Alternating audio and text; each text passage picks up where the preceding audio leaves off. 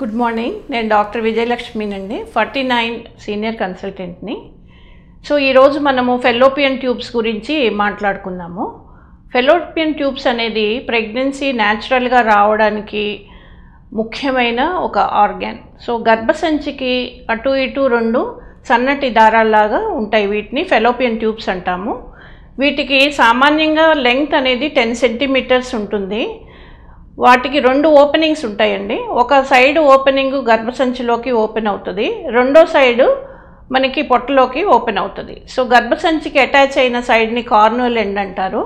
రెండోది పొట్టలోకి ఓవరీ దగ్గరగా ఉండేదానికి ఫింబ్రియల్ ఎండ్ అంటారు. దానికి ఏంటంటే దాని చివర హ్యాండ్ లాగా ఫన్నల్ షేప్లో ఉంటుంది, దాన్ని ఫింబ్రియా అంటారు.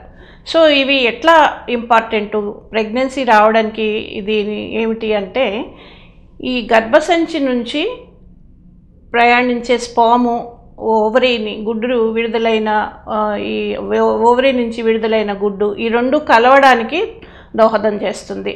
అంటే ఇప్పుడు అండాశయంలో గుడ్డు తయారవుతుంది. సుమారుగా నెల మధ్యలో ఈ గుడ్డు విడుదలయ్యి ట్యూబ్లోకి ప్రవేశిస్తుంది.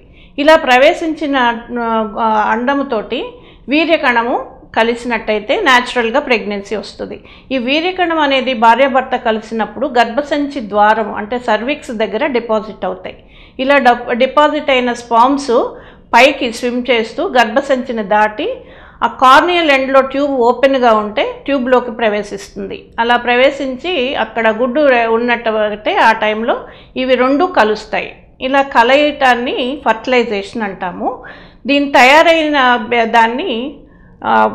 దాన్ని మనం పిండము అని తెలుగులో అంటామండి. ఈ తయారైనది ఈ ఎంబ్రియో గర్భసంచికి ప్రయాణిస్తుంది. సో ఈ ట్యూబ్ నుంచి గర్భసంచికి రావడానికి సుమారుగా 5 రోజులు టైం పడుతుంది. సో ఇది ఎలా వస్తుంది? ఈ ట్యూబ్ నుంచి గర్భసంచిలో కంటే ట్యూబ్స్కి కొన్ని ఫంక్షన్స్ ఉంటాయి. సో ట్యూబ్లో సన్నటి దారాలు లాంటి సీలియా అంటాము. ఈ సీలియా అనేది ఈ ఫర్టిలైజ్ అయిన ఈ ఫీటస్ ఎంబ్రియోని గర్భసంచి వైపు పుష్ చేస్తుంది. సో అట్లాగే ఈ ట్యూబ్కి పెరిస్టాలసిస్ అనే మూమెంట్ ఒకటి ఉంటుంది అనమాట. అంటే అదేంటంటే ఈ తయారైన ఎంబ్రియోని గర్భసంచి వైపుకి నెమ్మదిగా పుష్ చేస్తుంది. సో ఈ నార్మల్గా మనకి ప్రెగ్నెన్సీ రావాలంటే ట్యూబ్స్ రెండు వైపులా ఓపెన్గా ఉండాలి, హెల్దీగా ఉండాలి, ఫంక్షనల్ ట్యూబ్స్ అయి ఉండాలి. సో ఫంక్షన్ అంటే మూమెంట్ ఉండాలి, హెల్దీగా ఉండాలి. ఎందుకు హెల్దీగా ఉండాలి అంటే, ఈ తయారైన ఎంబ్రియో గర్భసంచిని రీచ్ అవ్వడానికి సుమారుగా 5 రోజులు టైం పడుతుంది. ఈ ఫర్టిలైజేషన్కి కానీ ఈ ఎంబ్రియో ట్రావెల్కి కానీ ఆ లోపల కండిషన్ అట్మాస్ఫియర్ అనేది హెల్దీగా ఉండాలి. ఎటువంటి ఇన్ఫెక్షన్ ఉండి టాక్సిక్గా ఉన్నా కూడా ఈ ఎంబ్రియో అనేది ఆ ట్యూబ్లోనే పెరిష్ అయిపోతుంది. సో ఇది అనేది మోస్ట్ ఇంపార్టెంట్. దీంట్లో మరి అసలు ప్రాబ్లమ్స్ ఏంటి, ఎందువల్ల ట్యూబ్స్ బ్లాక్ అవుతాయి, ట్యూబల్ బ్లాక్తో ఏం జరుగుతుంది అంటే, ట్యూబ్స్ బ్లాక్ అయినట్టయితే నార్మల్గా ప్రెగ్నెన్సీ రావడం జరగదు. చిన్న ట్రీట్మెంట్స్ ఐయుఐ పద్ధతిలో ప్రెగ్నెన్సీ రావాలంటే కూడా ట్యూబ్స్ ఓపెన్గా ఉండాలి. సో ఈ ట్యూబ్స్ అసలు ఎందుకు బ్లాక్ అవుతాయి ఏమిటి అన్నట్టయితే, మనకి ట్యూబల్ ప్రాబ్లంలో ఇన్ఫర్టిలిటీలో ట్యూబల్ ప్రాబ్లం అనేది చాలా కామన్గా చూస్తూ ఉంటాం. పూర్వకాలంలో ఈ ట్యూబల్ ఫ్యాక్టర్స్ మరి ఎక్కువగా కనపడాయి. ఎందుకంటే అప్పట్లో అవేర్నెస్ తక్కువ ఉండటము, ఇన్ఫెక్షన్స్ రేటు ఎక్కువ ఉండటం వల్ల మనకి మేజర్గా ట్యూబ్స్ ప్రాబ్లంతోనే ఎక్కువ వస్తూ ఉండేవాళ్ళు. అప్పట్లో ఈ ఐవీఎఫ్ అనే పద్ధతిని కనుక్కుంది కూడా ట్యూబ్స్ డ్యామేజ్ అయిన వాళ్ళ కోసమే ఇనీషియల్గా సైంటిస్టులు కనుక్కున్నారు. కాకపోతే కాలక్రమేణా అవి అనేక ఇతర కాజెస్ కూడా ఉపయోగపడుతుంది ఇప్పుడు ఐవీఎఫ్ అనేది. సో ఈ ట్యూబ్స్ ఎందుకు మనకి ప్రాబ్లం వస్తున్నాయి, ఇన్ఫర్టిలిటీ దీంట్లో మనకి సమస్య ఏంటి అనుకున్నట్టయితే, ఈ ట్యూబ్స్ మోస్ట్ కామన్ కాజ్ వచ్చేసి ట్యూబల్ ఇన్ఫెక్షన్స్. ఈ ట్యూబ్స్కి ఇన్ఫెక్షన్ రావటం వల్ల ఇవి బ్లాక్ అయిపోతాయి. సో ఇన్ఫెక్షన్ హెవీగా వస్తే కనుక కంప్లీట్గా క్లోజ్ అయిపోవడము, దాంట్లో పస్ చేరి పయోసాల్పింగ్స్ అంటాం అలా ఉండడము, లేకపోతే వాటర్ చేస్తే హైడ్రోసాల్పింగ్స్ అంటాం. సో ఇట్లా ఈ సివియారిటీని బట్టి ట్యూబల్ డ్యామేజ్ ఉంటుంది. మైల్డ్ మోడరేట్ ఉంటే ఒక్కొక్కసారి ట్యూబ్స్ మైల్డ్గా ఇన్ఫెక్షన్ ఉంటే ట్యూబ్స్ ఓపెన్ ఉంటాయి కానీ అది హెల్దీగా ఉండవు. రెండోది ఆ ట్యూబల్ ఫంక్షన్ అనేది పోతుంది. సో ఈ మూమెంట్ అనేది ఉండదు. ఇలా ట్యూబల్ ఫంక్షన్ పోయినప్పుడే ఒక్కొక్కసారి నార్మల్గా ప్రెగ్నెన్సీ ఉన్న వాళ్ళలో అది అక్కడే ఫిక్స్ అయిపోయి ట్యూబల్ ప్రెగ్నెన్సీ అనేది చూస్తూ ఉంటాము. సో ఈ ట్యూబల్ ప్రెగ్నెన్సీ అనేది వస్తే కనుక చాలా ప్రాణానికి ప్రమాదం, అది అందరికీ తెలిసిన విషయమే. సో ఇటువంటి ట్యూబల్ డ్యామేజ్ ఉన్న వాళ్ళల్లో ఒక్కొక్కసారి ఇట్లా ట్యూబల్ ప్రెగ్నెన్సీలు కూడా కనపడుతూ ఉంటాయి. సో ఈ ఇన్ఫెక్షన్స్ ఎట్లా వస్తాయి, ఎక్కడి నుంచి వస్తాయి అంటే 2 మార్గాలుగా వస్తాయి. ఒకటి ఏంటంటే అసెండింగ్ ఇన్ఫెక్షన్స్ అంటాం, కింద వెజైనా నుంచి గర్భసంచి నుంచి ట్యూబ్లోకి వచ్చేవి. రెండోది బ్లడ్ ద్వారా వచ్చేవి. సో ఈ అసెండింగ్ ఇన్ఫెక్షన్స్ అనేవి సెక్షువల్లీ ట్రాన్స్మిటెడ్ డిసీజెస్లో ఎక్కువగా చూస్తుంటాము. Like క్లబీడియా infections, gonorrhoea, trichomonas. ఈ ఇన్ఫెక్షన్స్ వల్ల ఈ వెజైనల్ ఇన్ఫెక్షన్స్ గర్భసంచికి అక్కడి నుంచి ట్యూబ్ ఎఫెక్ట్ అయ్యి ట్యూబల్ బ్లాక్ కనిపిస్తూ ఉంటుంది. బ్లడ్ నుంచి వచ్చే మోస్ట్ కామన్ ఇన్ఫెక్షన్ ట్యూబర్క్లోసిస్. మన దేశంలో టీబీ సమస్య అనేది చాలా ఎక్కువ ఉంది. అందులో జెనైటల్ ట్యూబర్క్లోసిస్, ట్యూబ్స్ ఇలా డ్యామేజ్ అవ్వటము, గర్భసంచి డ్యామేజ్ అవ్వటం అనేది కామన్గా కూడా చూస్తుంటాం. సో ఇది ఒక ఇంపార్టెంట్ ఫ్యాక్టర్స్. రెండోది ఏంటంటే ఎండోమెట్రియోసిస్ అనే సమస్య ఉన్నప్పుడు కూడా ఒక్కొక్కసారి ఈ ట్యూబల్ డ్యామేజ్ జరుగుతుంటుంది. ముఖ్యంగా ఎండోమెట్రియోసిస్లో ట్యూబో ఓవేరియన్ రిలేషన్షిప్ కూడా దెబ్బతింటుంది. అంటే ఏంటంటే ఈ ట్యూబ్స్ ఓవరీస్ అక్కడ ఎండోమెట్రియోసిస్ ఉన్నట్టయితే అవి 2 ఒకదాని పక్కన ఉండకుండా ఒకటి పుల్ అయిపోయి దూరంగా ఉండటము, అందువల్ల కూడా ఈ ఎగ్ ట్యూబ్లోకి ఎక్కలేకపోవటము, ఇలాంటి సమస్యలు చూస్తూ ఉంటాము.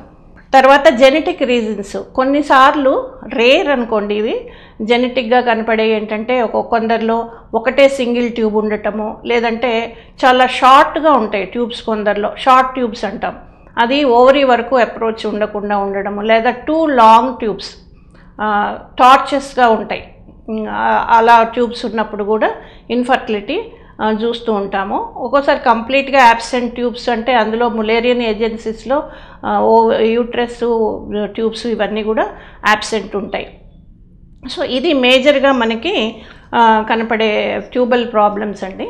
సో దీన్ని మనం ఎలా అసెస్ చేస్తాము, how to diagnose this tubal problem అంటే 3 పద్ధతులుగా మనం చేయొచ్చు. సింపుల్గా అవుట్ పేషెంట్లో చేసేది సెలైన్ ఇన్ఫ్యూషన్ సోనోగ్రఫీ, అంటే అల్ట్రాసౌండ్ ద్వారా సెలైన్ గర్భసంచిలోకి ఇన్ఫ్యూజ్ చేసి అది ట్యూబ్స్ నుంచి పాస్ అయ్యి పెల్విస్లో పిఓడిలో పడుతుంది. దాన్ని మనం అల్ట్రాసౌండ్ ద్వారా చూసి ట్యూబ్స్ నార్మల్గా ఉన్నాయా లేదే అనేది చెప్పగలుగుతాము. రెండోది హిస్ట్రోసాల్పింజోగ్రాము, ఇది ఎక్స్రే ద్వారా తీస్తాము. దీంట్లో కూడా ఇదే ప్రొసీజర్ ఉంటుంది, కాకపోతే దీంట్లో డై ఇంజెక్ట్ చేస్తాం. ఈ డై అనేది రేడియో ఓపేక్ కాబట్టి మనకి ఫిలింలో క్లియర్గా యూట్రస్ అవుట్లైను, ట్యూబ్స్ అవుట్లైను, తర్వాత స్పిల్ అంతా కనిపిస్తుంది అనమాట. మూడోది వచ్చేసి ల్యాప్రోస్కోపీలో ఏంటంటే మనకి ఇది గోల్డ్ స్టాండర్డ్ మెథడ్ ప్రొసీజరు. దీంట్లో మనకి 100% అన్నీ కూడా క్లియర్గా తెలుస్తాయి. ఇప్పుడు ఎక్స్రేలో కానీ ఎస్ఐఎస్లో కానీ మనకి ట్యూబ్స్ హెల్దీగా ఉన్నాయా లేదా అనేది తెలీదు. ఈ ల్యాప్రోస్కోపీలో ఏంటంటే మనం డైరెక్ట్గా ట్యూబ్స్, ఓవరీస్, యూట్రస్ అంతా చూస్తాం. సో హెల్దీగా ఉన్నాయా ట్యూబ్స్, ఏమైనా ఇన్ఫెక్షన్స్ ఉన్నాయా, ట్యూబు ఓవరీ పొజిషన్ ఎట్లా ఉంది, ఎండోమెట్రియోసిస్ లాంటి సమస్యలు ఉన్నాయా, లేకపోతే యూట్రస్లో ఏమన్నా ప్రాబ్లమ్స్ ఉన్నాయి, ఇవన్నీ కూడా అసెస్ చేయొచ్చు. ప్లస్ ట్యూబల్ ఫంక్షన్ ఎట్లా ఉంది, ట్యూబ్స్ ఓపెన్ ఉన్నాయా లేదా అనేది కూడా మనం డై ఇంజెక్ట్ చేసి డైరెక్ట్గా చూస్తారు కాబట్టి ఇది గోల్డ్ స్టాండర్డ్ ప్రొసీజర్ అని చెప్తాము. సో ట్రీట్మెంట్ పద్ధతులు, ఇప్పుడు ట్యూబ్స్ బ్లాక్ అయితే మరి ఎలాగా ప్రెగ్నెన్సీ ఎలా వస్తుంది అంటే కనుక డిపెండింగ్ ఆన్ ది ఇన్ఫెక్షన్స్, తర్వాత ఎట్లా ఉన్నాయి ట్యూబ్స్ అనే కండిషన్ బట్టి కూడా మనము ట్రీట్మెంట్ సజెస్ట్ చేస్తాం. ఇంకొకటి ఏంటంటే ఈ ట్యూబ్స్ సర్జికల్గా కూడా ఒక్కొక్కసారి మనము క్లోజ్ చేస్తూ ఉంటాం. లైక్ చూడండి, కొందరికి 2-3 సంతానం అయిన తర్వాత ఇంకా పిల్లలు వద్దని ట్యూబ్స్ క్లోజ్ చేయించుకుంటారు, ట్యూబెక్టమీ అంటాం. దాని తర్వాత ఏదైనా కండిషన్స్ ద్వారా మళ్ళీ వాళ్ళు పిల్లలు కావాలనుకుంటే ట్యూబులు క్లోజ్ అవ్వటం వల్ల వాళ్ళకి ఏదైనా ట్రీట్మెంట్ ద్వారా మనము సంతానం అయ్యేటట్టు చూడవలసి ఉంటుంది. సో ఎక్టోపిక్ ప్రెగ్నెన్సీ వచ్చినప్పుడు కూడా ఈ ట్యూబ్స్ చెడిపోతాయి, డ్యామేజ్ అయిపోతాయి. అలాంటి ట్యూబ్స్ వల్ల కూడా ప్రెగ్నెన్సీ రావడానికి ఇబ్బందులు ఉంటాయి. సో ఇప్పుడు ట్రీట్మెంట్ పార్ట్కి వచ్చినట్టయితే మనము ఫెలోపియన్ ట్యూబ్ క్యాథెటరైజేషన్ అంటాము, FTC. దీన్ని ఎవరికి వాడతామంటే మైల్డ్ ఇన్ఫెక్షన్స్ ఉన్న వాళ్ళల్లో, సింగిల్ బ్లాక్ ఉన్న వాళ్ళల్లో, అలాగే కార్నువల్ ఎండ్లో యూట్రస్కి అటాచ్ అయ్యే భాగాల్లో అక్కడ ఆ ప్లేస్లో ఉన్న ట్యూబ్స్ బ్లాక్ ఉన్న వాళ్ళల్లోనే ఇది పనిచేస్తుంది. ఎందుకంటే మల్టిపుల్ బ్లాక్స్ ఉండి కంప్లీట్గా ట్యూబ్స్ డ్యామేజ్ అయ్యి ఫంక్షన్ పోతే గనక మనం ఎఫ్టీసీ ద్వారా ట్యూబ్స్ ఓపెన్ చేసినప్పటికీ ఆ ట్యూబల్ ఫంక్షన్ పోయింది, అన్హెల్దీ ట్యూబ్స్ కాబట్టి ప్రెగ్నెన్సీ రావటం అనేది చాలా తక్కువ ఛాన్సెస్ ఉంటాయి. సో ఈ ఎఫ్టీసీ వల్ల ఏంటంటే ఈ కింద నుంచి క్యాథెటర్ పాస్ చేసి ఆ ట్యూబల్ ఓపెనింగ్ క్లియర్ చేస్తారనమాట. సో దీంట్లో సింపుల్గా తక్కువ ఇన్ఫెక్షన్ ఉన్న వాళ్ళకి ఒక్కొక్కసారి ప్రెగ్నెన్సీ వస్తూ ఉంటుంది. తర్వాత ట్యూబల్ రీకెనలైజేషన్ సర్జికల్గా ఎలా చేస్తామంటే ఈ ట్యూబెక్టమీ తర్వాత బ్లాక్ అయినా లేదన్నా ఏదైనా సింగిల్ బ్లాక్ ఉన్న సర్జరీ ద్వారా, మైక్రో సర్జరీ ద్వారా ట్యూబల్ రీకెనలైజేషన్ ప్రొసీజర్ ద్వారా ట్యూబ్స్ ఓపెన్ చేయొచ్చు అండి. ఫైనల్ థింగ్ ఏంటంటే ట్యూబల్ బ్లాక్ ఉన్న వాళ్ళకి the best line of treatment is IVF, in vitro fertilisation. దీంట్లో ఇతర రీజన్స్ ఏమీ లేకుండా మిగతా అన్ని ఫ్యాక్టర్స్ నార్మల్గా ఉండి ఓన్లీ ట్యూబల్ ప్రాబ్లం ఉన్న వాళ్ళైతే సక్సెస్ రేటు చాలా బాగా ఉంటుంది. So IVF is the best line of treatment for tubal problems. Thank you.